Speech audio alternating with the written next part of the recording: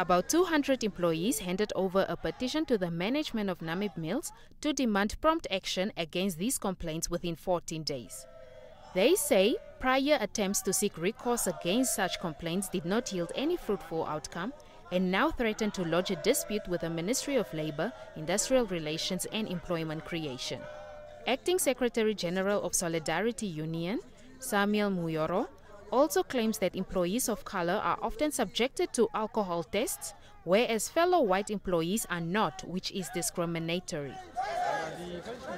If a person fails to accomplish these 140 tons per month, they give a person a final warning. This final warning is coupled to a deduction from your annual bonus. These people are entitled to a bonus, but if you are on a final warning, they also reduce your money. Should you continue not completing these 140 tons, you are dismissed.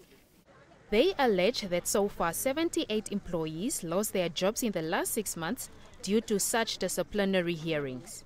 Abel Kahinasho, a Namib Mills employee of 4 years, says their working conditions are inhumane. Whatever we do, it's under their control. They are even controlling our money and they are even controlling ourselves. Any mistake you did already affect your bonus. And if you further do any mistake, a very simple mistake, you are already out. They are dismissing everybody like the way you do. And they even put a breathalyzer for only black people, not for the boys. A further 33 employees are currently facing disciplinary hearings. Contacted for comment, Namib Mills Public Relations and Communications Officer Ashante Manetti says they will study the complaints and respond within the stipulated time frame.